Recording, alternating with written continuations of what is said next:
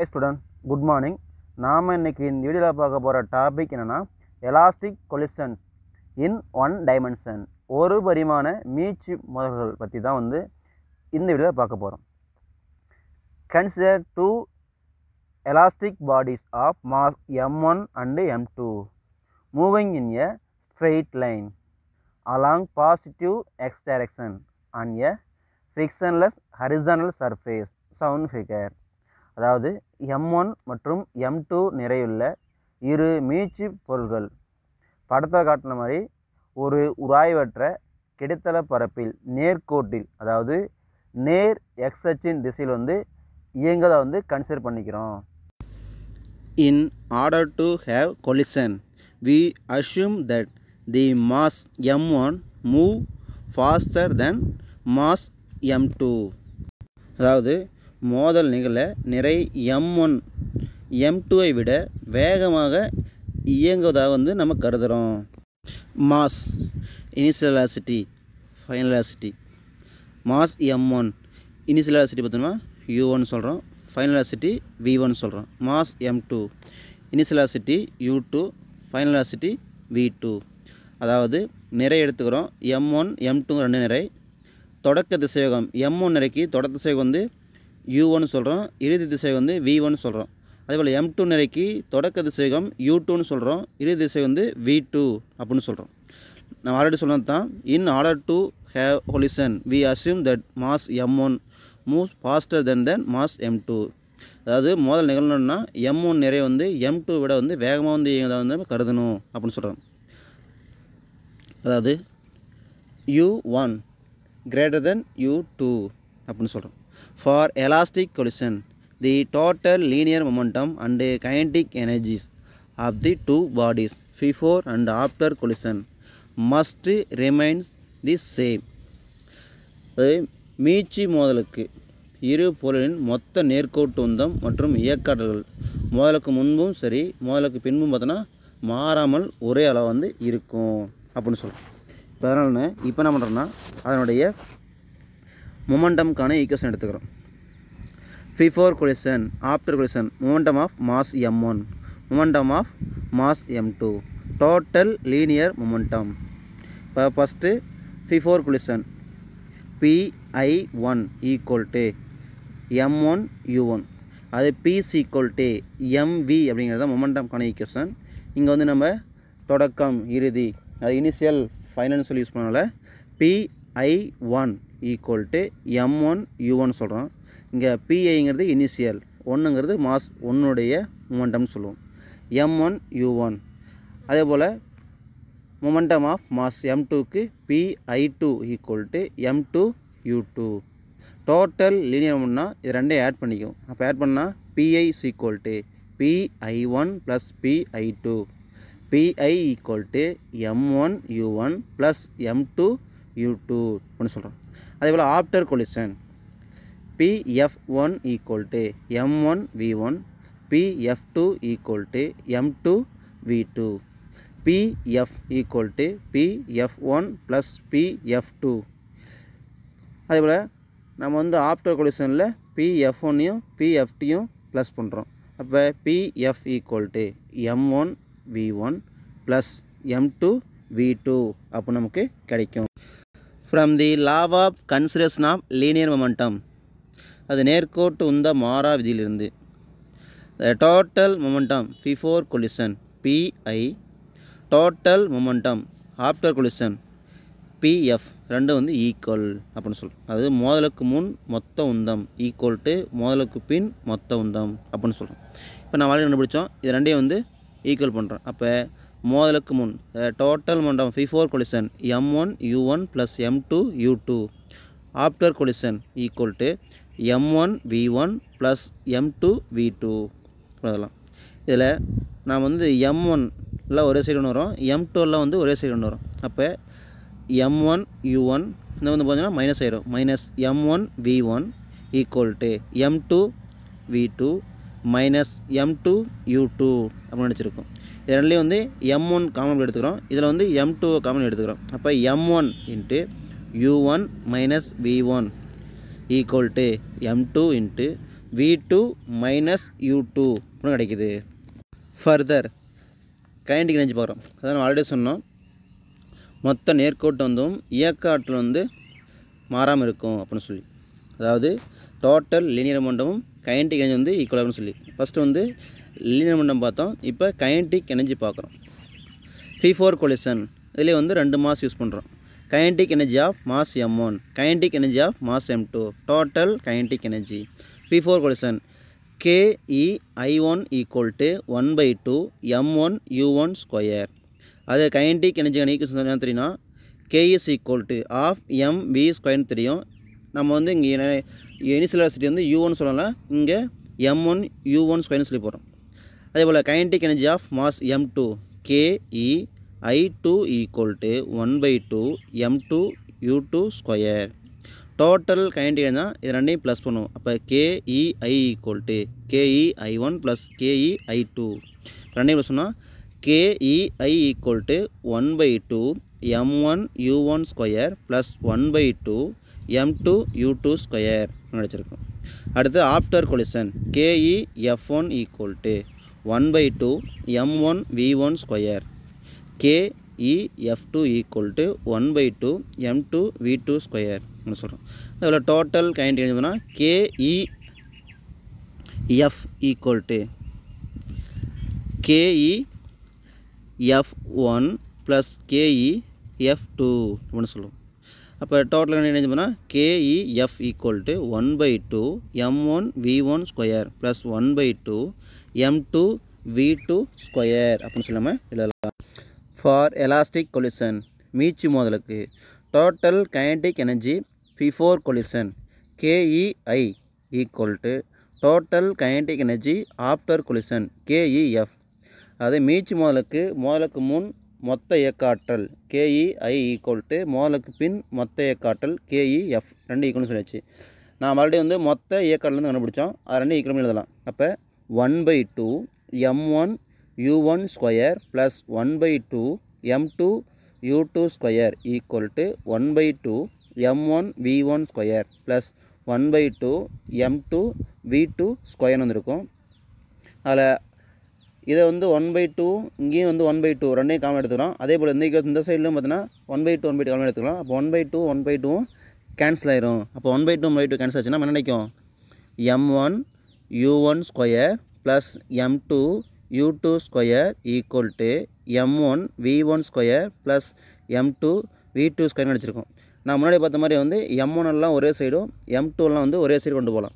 அப்படி கொண்டு போனோம்னா நினைக்கும் நமக்கு m1 u1 square minus m1 v1 square equal to m2 v2 square minus m2 u2 square நினச்சிருக்கோம். இதில் வந்து பார்த்தோன்னா m1 காமன் எடுத்துக்கலாம், இந்த சைடு பார்த்தோன்னா m2 வந்து காமன் எடுத்துக்கலாம். அப்போ after simplifying and rearranging the time m1 into u1 square minus v1 square equal to m2 into v2 square minus u2 square அப்படின்னு சொல்லி நம்ம எழுதலாம். Using the formula a square minus b square equal to a plus b into a minus b. we can rewrite the above equation. அதாவது நமக்கு already வந்து a square minus b square இருக்குன்னா formula a plus b a minus பின்னு சொல்லுவோம். இங்கே u1 square minus v1 square இதை வந்து a square minus b square formula வந்து இருக்குது அப்படின்னு எடுத்துக்கலாம். அதே போல் இந்த பக்கம் பார்த்தோன்னா v2 square minus u2 square இதுவும் பார்த்தோன்னா a square minus b square ஃபார்முலாவில் இருக்குது அப்படின்னு வச்சுக்கலாம். அப்படி எதனா m1 u1 plus v1 into u1 minus v1 எழுதலாம். அதே போல் ஈக்குவலுக்கு அந்த பக்கம் பார்த்தோன்னா equal to m2 into v2 plus u2 into v2 minus u2. ஏன்னா நமக்கு ஃபார்முலா என்னது a ஸ்கொயர் மைனஸ் b ஸ்கொயர்னாவே எதுக்கு a plus b a minus b எழுதலாம், அதான் எழுதிக்கிறோம். அப்போ டிவைடிங் ஈக்குவேஷன் 4/2 கிவ்ஸ் சமன்பாடு 4ஐ 2ஆல் வகுக்க m1 into u1 plus v1 into u1 minus v1 by m1 into u1 minus v1 equal to m2 into v2 plus u2 into V2 minus U2 by M2 into V2 minus U1. இதில் மேலே இருக்கிற U1 minus V1 கீழே இருக்கிற U1 minus 1 minus V1 cancel ஆயிரும். அதே போல் ஈக்குவலுக்கு அந்த பக்கம் பார்த்தோன்னா V2 minus U2 கீழே இருக்கிற V2 minus U2 கேன்சல் ஆச்சுன்னா நம்ம என்ன M1 U1 plus V1 கிடைக்கும். அதே அந்த சைடு பார்த்தோமா M2 V2 plus U2 நடிச்சிருக்கும். அதே போல் டிவைடில் M1 by M2 இருக்கும். அதே போல் மேலே இருக்கிற M1 கீழே இருக்கிற M1 கேன்சல் ஆயிரும். இதில் M2 கீழே இருக்கிற M2 கேன்சல் ஆயிரும். அப்போ நம்ம என்ன U1 plus V1 equal to V2 plus U2 நினச்சிருக்கும். நம்மளே மாதிரி பார்த்தோன்னா U எல்லாம் ஒரு சைடும் V எல்லாம் ஒரு சைடு வந்தோன்னா U1 minus U2 equal to V2 minus V1 அப்படின்னு சொல்லி எழுதலாம். The above equation can be rewritten as மறுபடியும் வந்து இதை கொஞ்சம் மாற்றி எழுதிச்சோம். அதை மாற்றி எழுதணும்னா U1 minus U2 equal to minus into V1 minus V2 அப்படின்னு சொல்லி நம்ம எழுதலாம். ஏன்னா உள்ள ஒன்று மல்டிப்ளை பண்ணோமா V1க்கு மைனஸ் ஒன்று இருக்கும், V2க்கு ப்ளஸ் ஒன்று இருக்கும். இப்போ மேலே இருக்கிற ஈக்குவேஷனும் கீழே ஈக்குவேஷனும் ஒன்று தான், அதெல்லாம் கொஞ்சம் மாற்றி எழுதிக்கிறோம். இப்போ this means the for any elastic head of collision the relative speed of the two elastic bodies after the collision have the same magnitude as before collision but in opposite direction. Further note this result is independent of mass. இதன் பொருள்னா எந்த ஒரு நேரடி மீட்சி மோதலும் மோதலுக்கு பின் இரு மீட்சி பொருளின் ஒப்புமை வேகம் மோதலுக்கு முன் இருந்த அதே எண் மதிப்பு வந்து கொண்டிருக்கும், ஆனால் எதிர் திசையில் இருக்கும் அப்படின்னு சொல்லுது. அதனால தான் மைனஸ் சிம்பிள் வருது. அதே போல் இந்த முடிவு பார்த்தீங்கன்னா நிறைய வந்து சார்ந்ததில்லை. ஏன்னா இந்த ஈக்குவேஷனில் மாஸ் வந்து இல்லை, அதனால் வந்து மாஸை வந்து டிஃபைன் பண்ணி இல்லை, நிறைய வந்து சார்ந்து இல்லை அப்படின்னு சொல்லி நம்ம சொல்கிறோம். Rewriting the above equation for V1 and V2. V1 equal to V2 plus U2 minus U1. V2 equal to U1 plus V1 minus U2. To find the final velocities V1 and V2. இறுதி திசையங்களுக்கான V1 மற்றும் V2 வந்து கண்டுபிடிக்க போகிறோம். Substituting equation 6 in equation 1. Use the velocity M1. அது சமன்பாடு 6 சமன்பாடு 1 பெறுதல் மூலம் பார்த்தோன்னா M1 திசை வந்து கண்டுபிடிக்கலாம் அப்படின்னு சொல்கிறோம். இப்போ நமக்கு ஆல்ரெடி தெரியும் சமன்பாடு 1 என்னது M1 into U1 minus V1 equal to M2 into V2 minus U2. அதில் V2க்கு பதிலாக வந்து U1 plus V1 minus U2 apply பண்ணலாம். அப்படி அப்ளை பண்ணால் M1 into U1 minus V1 equal to M2 into U1 plus V1 minus U2 minus U2 நினச்சிருக்கும். அதில் minus U2 minus U2 2 அது minus 2 U2 மாறிடும். இப்போ M1 into U1 minus V1 equal to M2 into U1 plus V1 minus 2 U2 மாறிடுச்சு அப்படின்னு சொல்கிறோம். இப்போ அந்த M கொண்டு வந்து உள்ளே மல்டிப்ளை பண்ணுறோம். அப்போ M1 U1 minus M1 V1 கிடச்சிருக்கும்.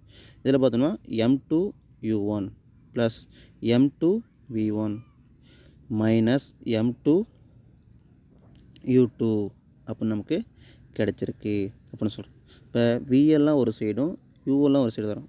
இப்போ இந்த சைடில் U எழுதும்போது M1 U1 minus M2 U1 plus 2 M2 U2 equal to M1 V1 plus M2 V1. இது முன்னாடி பார்த்த ஈக்குவேஷனில் M1 U1 minus M2 U1 இருந்துச்சா, அதில் வந்து U நம்ம பொருள் எடுத்துக்கிறோம். அப்போ எடுத்தோமா M1 minus M2 into U1 கிடச்சிருக்கும். அதில் ப்ளஸ் M அது ப்ளஸ் 2 M2 U2 அப்படியே இருக்குது. அதே போல் இந்த சைடு பார்த்தோமா V1 பொருள் எடுத்துக்கிட்டோம். அப்போ M1 plus M2 into V1 அப்படின்னு நினச்சிருக்கோம். நமக்கு V1 தான் வேணும். இப்போ V1 மட்டும் வச்சுட்டு மீதி அந்த மூணு நம்ம என்ன பண்ணால் V1 equal to M1 minus m2 into u2 plus 2 m2 u2 by m1 plus m2 னு கிடச்சிருக்கும். இந்த m1 m2 வந்து அது m1 plus m2 வந்து ரெண்டுக்குமே உதானது. அப்போ தனித்தனியாக சரி பண்ணிக்கலாம். அப்போ v1 equal to m1 minus m2 by m1 plus m2 into u1. அதே போல் இதுலேயும் பார்த்தோன்னா u2 எடுத்துகிறோம் plus 2m2 by m1 plus m2 into u2 அப்போ நமக்கு கிடச்சிருக்கு சொல்கிறோம். இது வந்து u1 வேல்யூ. இப்போ இதே போல் தான் பார்த்தோன்னா u2 வேல்யூ வந்து நம்ம கண்டுபிடிக்கலாம் அப்படின்னு சொல்கிறோம். Similarly substituting the equation 1 in equation 5 or substituting the equation 7 in equation 6, we get the final velocity v2 equal to 2m1 by m1 plus m2 into u1 plus m2 minus m1 by m1 plus m2 into u2. When bodies has the same mass m1 equal to m2, பொருள் ஒரே நிறையை கொண்டிருந்தால், அதாவது m1 m2 சமமாக இருந்துச்சுன்னா, first equation v1ல் apply பண்ணும்போது v1 equal to m1 minus m2 by m1 plus m2 into u1 கிடைக்கும். Plus 2m2 by m1 plus m2 into u2. இதில் அப்ளை பண்ணுவோம். இப்போ m1 மைனஸ் m1 0 ஆயிரும். கீழே m1 ப்ளஸ் m1 2m1 வந்துருக்கும். 0 m1 plus m1 போது அந்த time முடிச்சு 0 ஆயிரும். u1 மட்டும் இருக்கும். u1 மல்டி பண்ணால் அந்த டைம் முடிச்சு 0. இதில் வந்து அப்ளை பண்ணும்போது 2m2 by m2 plus m2 என்னாகும் 2m2 வந்துருக்கும் இன்ட்டு u2. அப்போ 2m2வும் 2m2 கேன்சல் ஆச்சுன்னா இந்த பக்கம் u2 மட்டும் இருக்கும். அப்போ v1 ஈக்குவல் டு u2 மட்டும் இருக்கும். அதே போல் செகண்ட் பார்த்தோமா v2 equal to 2m1 by m1 plus m2 into u1 plus m2 minus m1 by m1 plus m2 into u2.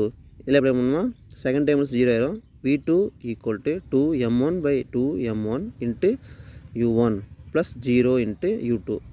அதில் வந்து இந்த 2m1 செஞ்சுன்னா v2 equal to u1 கிடச்சிருக்கும். அப்போ தி above equation so that in one dimensional elastic collision when two bodies of equal mass collide after the collision their velocity are exchanged.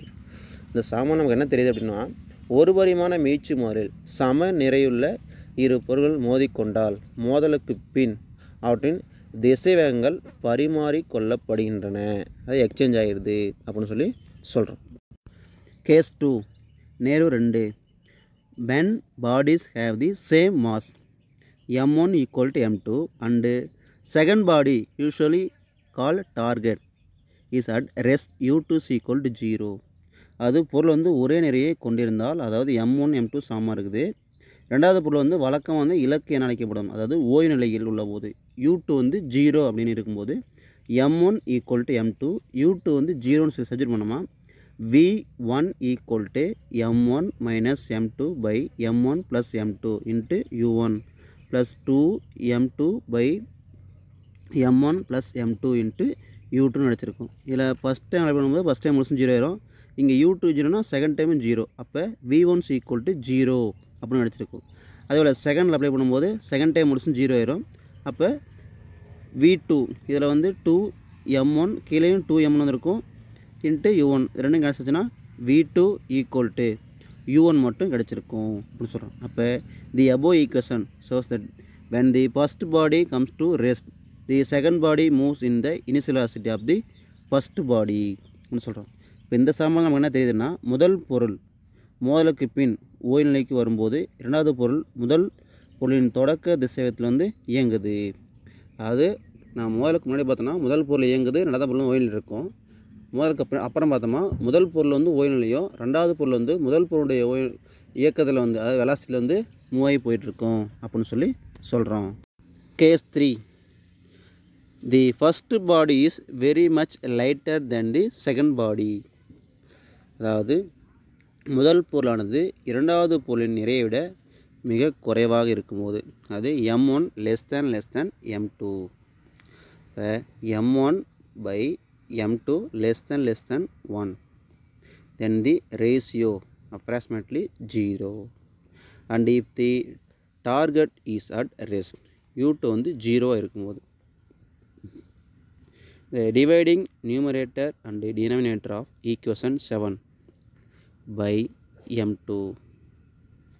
அதாவது சாம்பாடியில் வந்து தொகுதி மற்றும் பகுதியை வந்து m2ஆல் வகுத்தோம் அப்படின்னா v1 equal to m1 by m2 minus 1 by m1 by m2 plus 1 into u1 plus 2 by m1 by m2 plus 1 into u2 வந்து 0 by v1 equal to 0 minus 1 by 0 plus 1 into v1. அப்போ இந்த terms வந்து 0. அப்போ 0 minus 1 by 0 plus 1. இப்போ மேலே வந்து மேலே -1 கீழே +1. அப்போ மைனஸ் u1 கிடச்சிருக்கும். இப்போ v1 equal to minus u1 அப்போ நமக்கு கிடைக்குது. Similarly, dividing numerator and denominator of equation 8 by m2. v2 equal to 2m1 by m2 by m1 by m2 plus 1 into u1 plus 1 minus m1 by m2 by m1 by m2 plus 1 whole bracket 0. ஏன்னா u2 இருந்து 0. அப்போ first time முடிச்சு 0 ஆயிரும். இப்போ v2 equal to 0 u1 plus 1 minus m1 by m2 by m1 by m2 plus 1 into 0. இப்போ second time பார்த்தோன்னா 0 ஆயிடுச்சு. இப்போ v2 equal to 0 அப்போ நமக்கு கிடைக்குது. இங்கே ஃபஸ்ட் டைம் முழுசு வந்து ஏன் 0ன்னு சொல்லி பார்த்தோம்னா நம்ம வழி பார்த்தோம் m1 by m2 வந்து அப்ராக்சிமேட்லி 0க்கு ஈக்குவல் அப்படின்னு சொல்லி அதனால் தான் 0 ஆச்சு. அப்போ v2 equal to 0 அப்போ நமக்கு கிடைக்குது. The equation 9 implies that the first body which is lighter return back rebounds in the opposite direction with the same initial velocity as it has the negative sign. நிறை குறைவாக உள்ள பொருள் அதாவது முதல் பொருளானது அதே தொடக்க திசையுடன் எதிர் திசையில் திரும்புகிறது என்பது வந்து சமன்பாடு எதிரிலிருந்து குறிக்குது அப்படின்னு சொல்லலாம். The equation 10 implies the second body which is heavier in mass continue to remain at rest even after collision. அதிக நிறையுள்ள இரண்டாவது பொருளானது மோதலுக்கு பிறகு பார்த்தோன்னா ஓய்வு நிலையிலே தான் வந்து தொடர்ந்து இருக்கிறது என்பது வந்து சமன்பாடு வந்து தெரிஞ்சுக்கிறோம் அப்படின்னு சொல்கிறோம். For example, if a ball is thrown at a fixed wall, the ball will bounce back from the wall with the same velocity with which it was thrown but in opposite direction. இந்த எடுத்துக்காட்டு போனால் பந்து ஒன்று நிலையான சூரியன் மீது எரியப்பட்டால் பந்தானது எரியப்பட்ட அதே திசையத்திலே வந்து எதிர் திசையில் வந்து சூரியலிருந்து திரும்பி வரும். சூரியலை பட்டு திரும்பி எதிர் திசையில் வந்து வருது அப்படின்னு சொல்லி சொல்கிறோம். Case 4.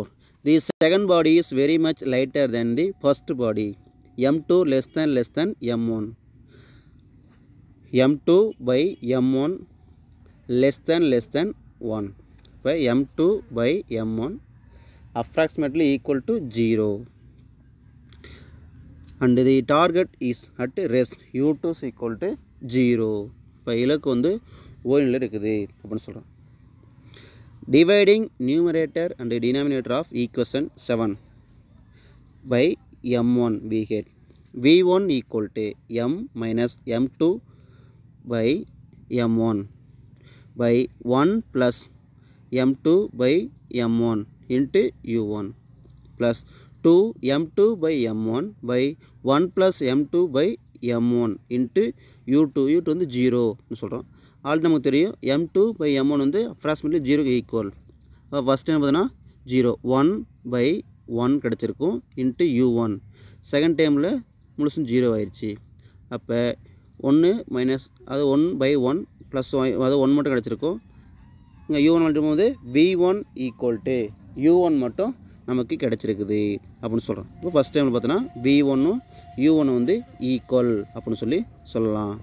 Similarly, dividing numerator and denominator of equation 8 by m1 we get v2 is equal to 2 by 1 plus m2 by m1 into u1 plus m2 by m1 minus 1 by 1 plus m2 by m1 into 0. இப்போ second time முடிச்சும் 0 ஆயிடுச்சு. First time பார்த்தோன்னா 2 இது 0 by 1 வந்துருக்கும். அப்போ 2 மட்டும் கிடச்சிருக்கும். ஏன்னா m2 by m1 வந்து நம்ம ஆல்ரெடி 0 நமக்கு தெரியும். அப்போ v2 is equal to 2u1 அப்போ நமக்கு கிடைக்குது. The equation 11 implies the first body which is heavier continues to move with the same initial velocity. கனமாக உள்ள பொருள் முதல் பொருளானது மோதலுக்கு பிறகு அதே திசையுடன் தொடர்ந்து இயங்குகிறது என்பது வந்து குறிக்குது என்ன சொல்கிறோம். The equation 12 judges the second body which is lighter will move with twice the initial velocity of the first body. நிறை குறைவாக உள்ள இரண்டாவது பொருள் முதல் பொருளின் தொடக்க திசைவேகத்தை போல 2 மடங்கு திசைவேகத்துடன் வந்து இயங்குதுங்கிறத சமன்பாடு 2 வந்து குறிக்குது. It means the lighter body is thrown away from the point of collision. இப்போ நிறை குறைவாக உள்ள பொருள் மோதலரும் புள்ளியிலிருந்து வேகமாக செல்கிறது.